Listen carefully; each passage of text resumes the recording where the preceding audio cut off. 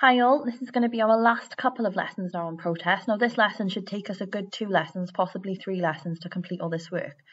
We're going to be creating a discussion text on what was the most important protest in British history. Okay, now the way that we're going to do this is we've studied these 5 protests. Now, you are more than welcome to go and research some of your own protests if you would like to do so. A couple of things you could look at perhaps is some of the earlier coal strikes, like in 1926. You could look at the Greenham Common Peace Camp if you're interested in particular in women protesting. That might be quite a nice one.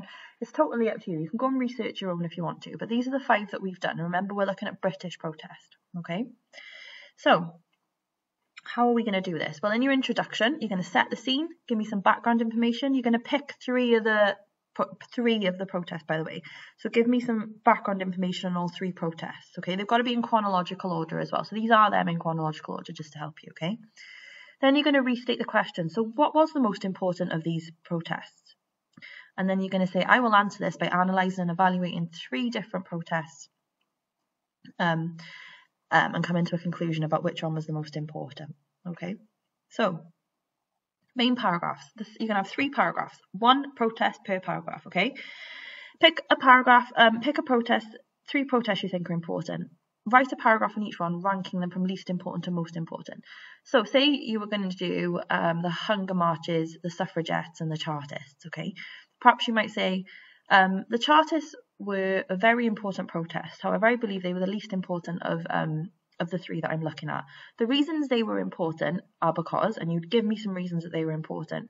However, they weren't as important as others because, and why do they not quite fit the bill for what you're looking to do? More important than the Chartists were, and then you'd pick the next one. This was important because, but not quite as important because of this.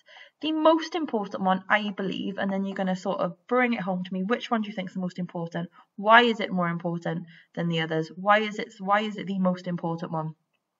Okay, and then your conclusion, sum up all the 3 protests again and answer the question in a sentence. So it is my belief that such and such is the most important protest of the 20th century.